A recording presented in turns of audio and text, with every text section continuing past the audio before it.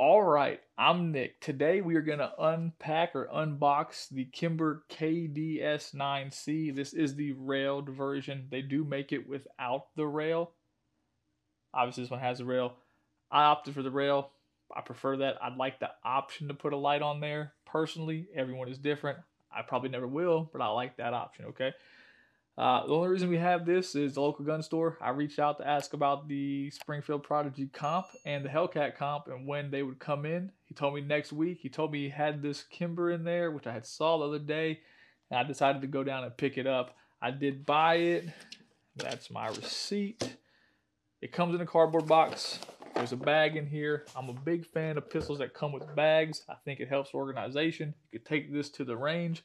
You can't take a cardboard box to the range. You can't take a plastic box like this to the range either. There's just no room in it for anything. So let's unbag it. You get your manual here. You get a sticker and your safety lock. And you get a set of Allen wrenches, okay?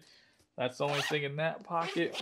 It's a nice bag though. Kind of like these little pull tabs are coated in plastic. You do get 2 magazines with the gun, which you guys already know. I hate that. I would love to get 3, 4, 5. Give me as many magazines as possible. It just makes for a better experience. That's a flush fitting 15 round magazine, and there's an 18 round magazine in here as well that comes with the pistol. I'll get rid of that for now. And there she is, man. She is gorgeous. That's the biggest part about it. Probably the biggest selling feature of the whole pistol is it is absolutely gorgeous. Ambi safety control does not have an Ambi slide release. Most 1911, 2011 type guns do not. Very smooth. That's your 18 round magazine right there. Comes with 3-dot night sights. I'm a big fan of that. Gun is very smooth out of the box. Points really well. The slide serrations are perfect. You know, a lot of these companies now are kind of overdoing the slide serration, so you don't get the benefits of the slide serration. You just get some fancy looking things that aren't that functional. This is very nice. Points well, feels good in the hand. Safety's easy to use. Trigger is crisp. The reset, very tactile, not very long. Look forward to seeing how it shoots. Standard rail, which is nice because all of your existing lights, depending on what adapter you have, will work. I like that. It's nice just in case you're going to use it for a home defense pistol. Having a light on there or the ability to put a light is super nice. Let's see here. Barrel is fluted, obviously to reduce weight, all that good stuff like normal. Looks cool anyways, right? How it functions, we'll find out.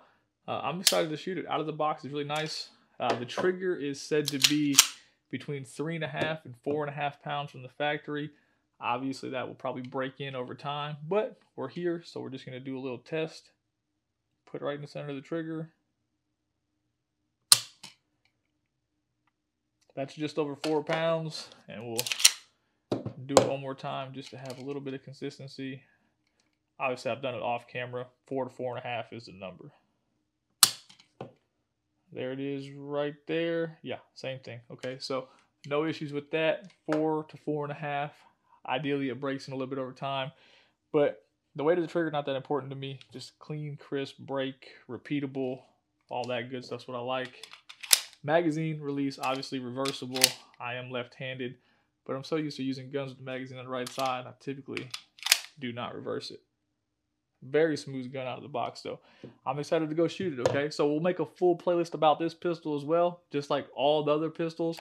And next video, I'll be out back shooting steel targets with it. Thanks for watching.